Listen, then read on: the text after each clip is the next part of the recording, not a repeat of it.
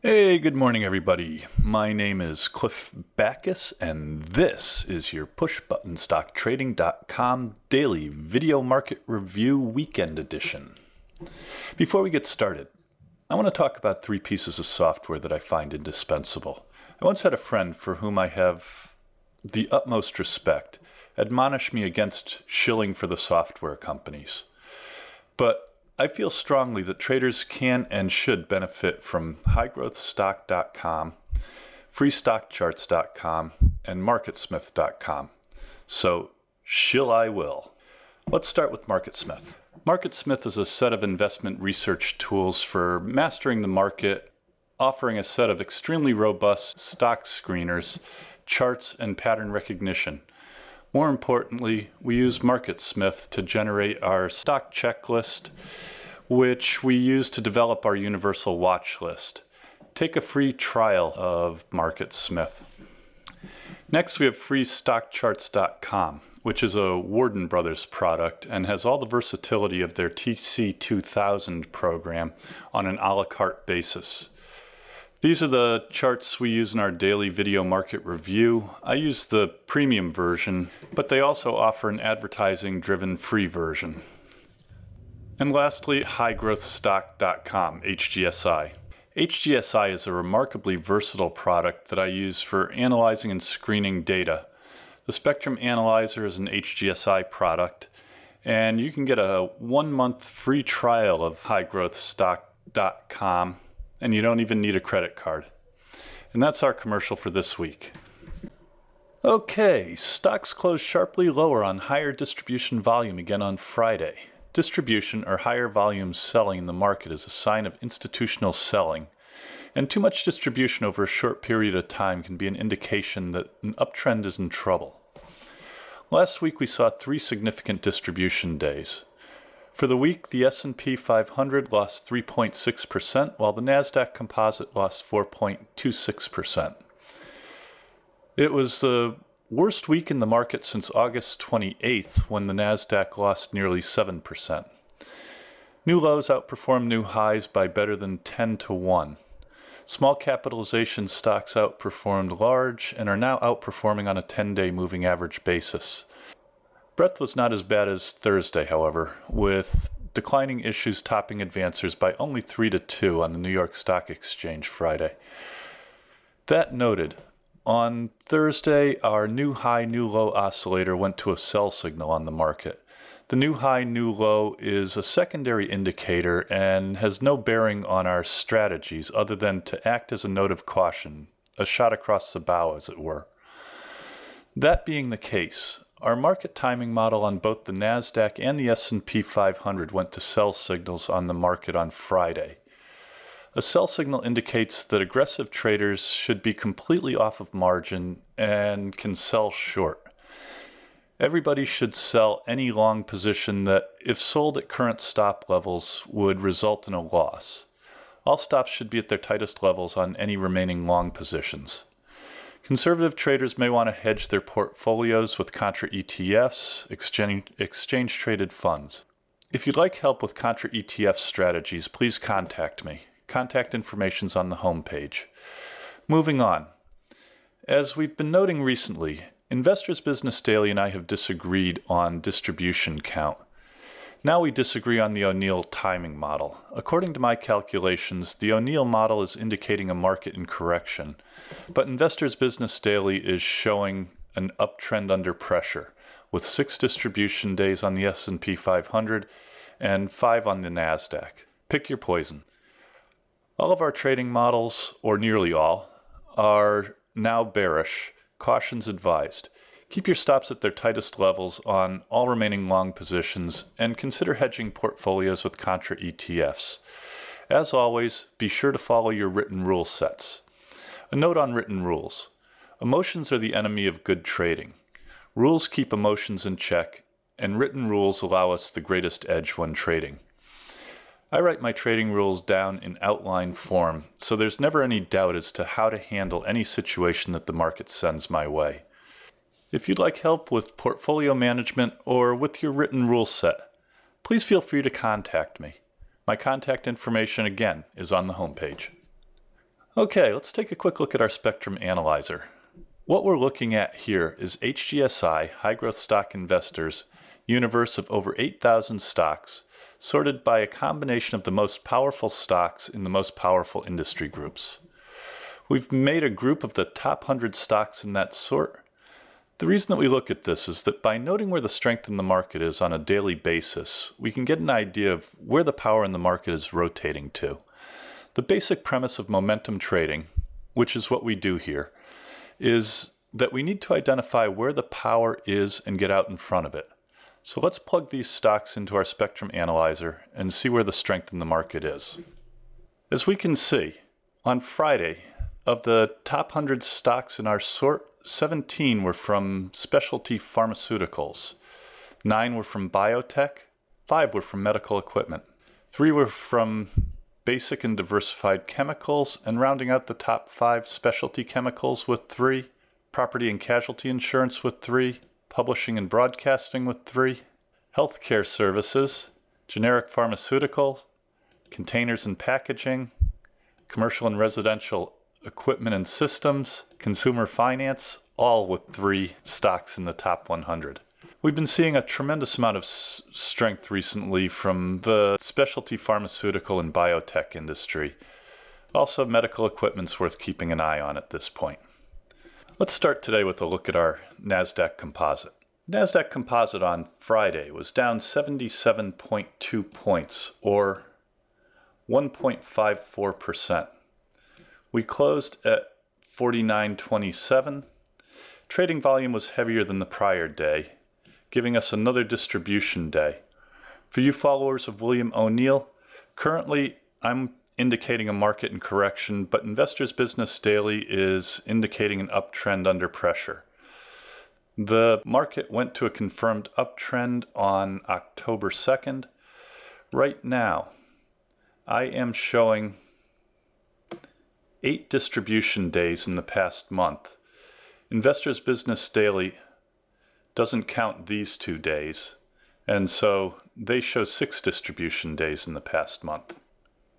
Right now the NASDAQ Composite is bracketed by support down here in the 4,900 area and resistance up here at near its old high in the 5164 range. As noted earlier, we've gone to a sell signal on our market timing model, indicating that aggressive traders should be completely off of margin and can sell short.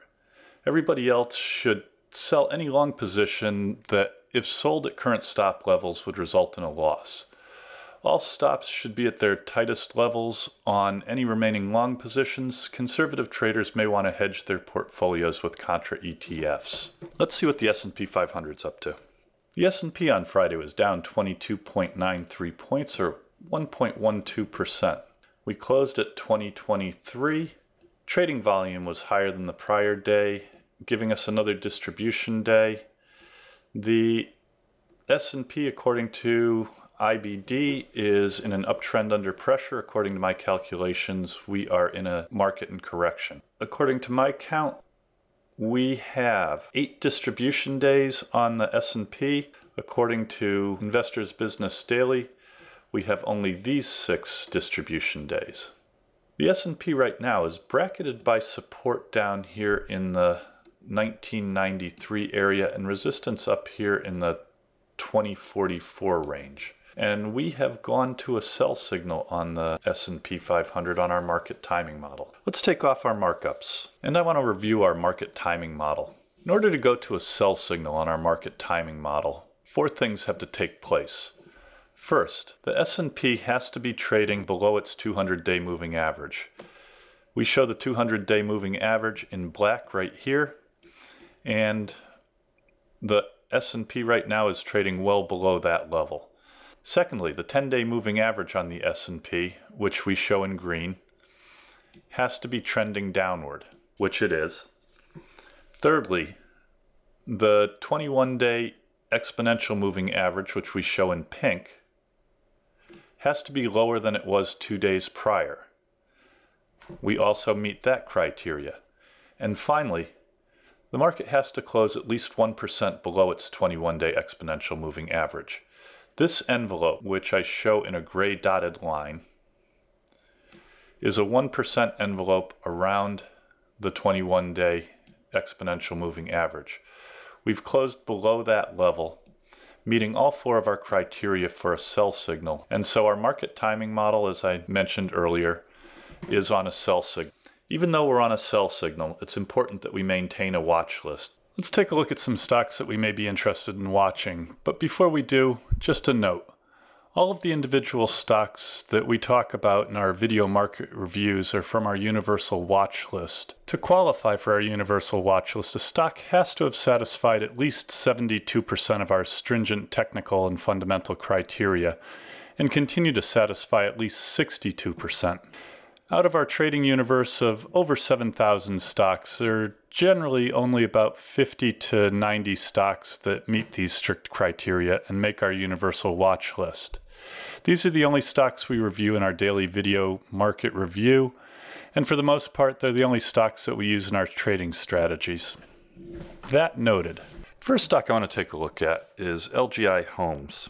LGI is currently working on a second stage square box base. It's not a flat base yet because we haven't had enough time to develop a flat base. A flat base takes a minimum of 5 weeks to develop. A square box base is a less conservative entry. Note that LGI gets an 80% checklist rating. We have a pivot point of $33.87 right now. Notice this little box. This indicates that the market went onto a sell signal at this point. And so we're not in any hurry to buy LG Homes or any other stock at this point. All we're doing is we're putting together a watch list so that when the market goes back to a buy signal, we have something available to buy. Next, I want to take a look at LinkedIn. LinkedIn provides a social networking platform enabling members to share their personal information online via LinkedIn.com. LinkedIn's working on a long first stage base. This base is over 9 months old. It goes all the way back to February of this year. The stock recently broke out of this low base area when it reported earnings, and we have a pivot point on LinkedIn right now of $276.18. LinkedIn gets a 72% checklist rating. And what I'm watching right now is we could be putting in a handle right here on LinkedIn, which would give us a pivot point of $258.39. What we want to see is LinkedIn continuing to work on this handle. The handle has to be at least 5 sessions old. And we want to see volume dry up as we develop that handle. Again, we're on a sell signal, so we're not in any hurry to buy anything, but we do want to keep LinkedIn on our radar with a possible pivot point of $258.39. We've been watching STORE Capital for a while. STORE is a real estate investment trust that owns 947 single-tenant commercial real estate properties in 46 states, operated under long-term net leases. STORE's been working on this first stage base with a pivot point in the $24.06 area. But we've developed this handle, and STORE could be bought on a break above $23.13 in the event that we go back to a buy signal on the market. STORE gets a 68% checklist rating, and one of the nice things about STORE Capital is it gets a 5% dividend yield. Next, we have Heritage Insurance Holdings. Heritage offers personal and commercial residential insurance for single-family homeowners and condominium owners in Florida. Heritage has been working on this first stage base. We had a nice cup and handle base right here that we broke out of about 2 or 3 weeks ago in the $23 area. Stock has fallen back into that base, and assuming that we don't break out of the $23 area between now and when the market goes back onto a buy signal, that would be a good point to buy the stock on a break above $23 on at least 140% of average daily volume. If, however, we cross back above the $23 area before the market goes back onto a buy signal, then we would be setting up this handle up here in the $24.96 area, and that would become our pivot point. Notice how, as we've developed this handle, volumes dried up. That's exactly the type of behavior that you want to see in a cup and handle base. And so Heritage Insurance can be bought at $23 if it's below that level when the market goes back to a buy signal. If it's above that, then we want to look at $24.98 as our pivot point. And we'd buy on a break above $24.98 on at least 140% of average daily volume. But again, market's on a sell signal, and we're not in any hurry to get into any of these positions. And the final stock that I want to take a look at, I want to switch over to MarketSmith. Mobileye is an Israeli-based developer of software and related technologies for camera-based advanced driver assistance systems. They make collision avoidance systems, and they're also integral in self-driving cars. I want to go over some fundamental information on Mobileye before we actually get into the technicals of the chart. First thing I want to take a look at is the earnings estimates for Mobileye over the next year or so. For 2014, we're looking for a 114% increase in earnings on Mobileye. And for 2016, we're looking for a 64% increase on top of that. Mobileye has a 17% return on equity, gets a fairly low 79% earnings per share rating, gets a fairly low 79% composite rating. Both of those are below our minimum 80%. Both of those are below the minimum 80% that we look for. Also, Mobileye gets a very low 35 relative strength rating. That's also well below the 80% that we generally look for. In spite of those weaknesses, Mobileye gets an 80% checklist rating, which is a very high checklist rating, and it's one of the reasons that I keep coming back to Mobileye as a potential buy. We've seen a little bit of squirrely earnings out of Mobileye over the past 8 quarters. Notice how earnings 8 quarters ago were up 700%, 500%, 67%, 25%, and then we're actually down 25%. We generally want to see earnings increasing. Over the past 4 quarters, we've gone from minus 25% to a 33% gain, a 100% gain, and a 200% gain.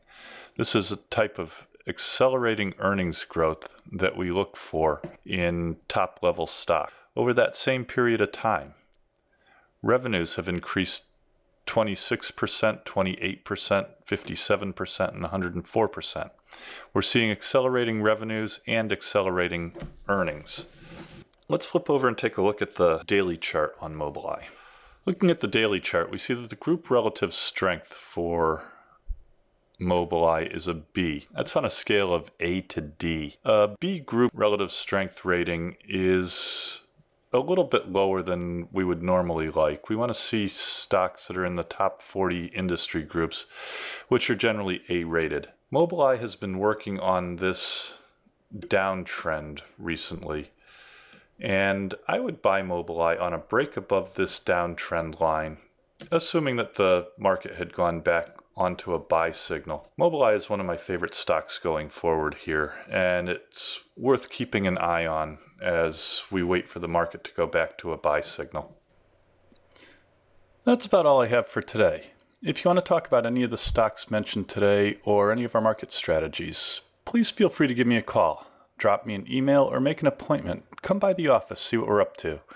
Contact information is on the home page. Please take a minute to go to our subscription page and subscribe to Push Button Stock Trading.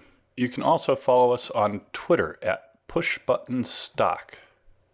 Again, my name is Cliff Backus. That's your daily video market review. Have a safe and profitable day. Keep your stops in place, and I will see you again tomorrow. Please stay tuned for our important disclaimers. All the best. Disclaimers. Push Button Stock Trading Video Market Review is produced and edited by Clifford B. Backus. Mr. Backus is a Senior Vice President of Investments, Technical Analyst, Portfolio Manager, and Partner with the investment firm of Ohanneson Liqueurs Incorporated. Video Market Review is produced solely for the benefit of our clients, friends, and colleagues. Anything written, stolen, and/or plagiarized in this publication is done without malice. Further, the analysis and opinions expressed in this publication are strictly those of the editor and not of Ohannes & LeCours Incorporated, its affiliates, subsidiaries, or any of the officers or employees of Ohannes & LeCours, Inc. On that note, we submit the following. The analysis, calculations, and evaluations presented herein are based on data and assumptions Ohannes & LeCours Incorporated believes to be accurate. Ohannes & LeCours Incorporated makes no representation that such analysis or calculations are accurate or that such valuations represent levels at which actual trades may occur. This report has been prepared from original sources, except where otherwise noted, and data we believe to be reliable. Ohannes & LeCours, Inc., its affiliates and subsidiaries, and/or their officers and employees or their families may from time to time acquire, hold, or sell a position in the securities mentioned herein. Moreover, opinions may differ from one entity to the next. If we are used in connection with the purchase or sale of any security discussed in this report, we may act as principal for our own account or as agent for both the buyer and the seller. Push-button stock trading is dedicated to the education of friends, clients, and paid subscribers. Push-button stock trading is an information service only. The information provided herein is not to be construed as an offer to buy or sell stocks of any kind. Push-button stock trading is created to aid subscribers in making informed investment decisions based wholly or in part on technical analysis. It's possible that at this time or some subsequent date, the editors of Push-Button Stock Trading may own, buy, or sell the investments presented. All investors should consult a qualified professional before making any investment. The information provided has been obtained from sources deemed to be reliable, but it is not guaranteed as to the accuracy or completeness. The editors of Push-Button Stock Trading make every effort to provide timely information to subscribers, but cannot guarantee specific delivery times due to factors beyond our control.